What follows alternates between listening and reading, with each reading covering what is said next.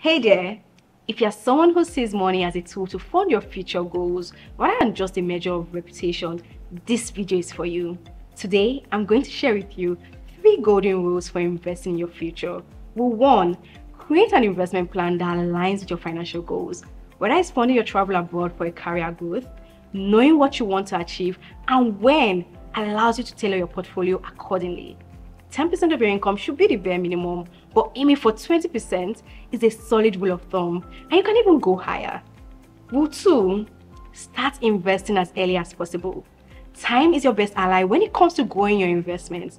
By starting early, you allow your investments to grow steadily. And lastly, rule 3. Don't try to time the market. Instead, focus on the long term, as time is your greatest asset. Trying to time the market can hinder your overall investment success. So remember, it's not just about the money, it's about securing the future you've always dreamed of.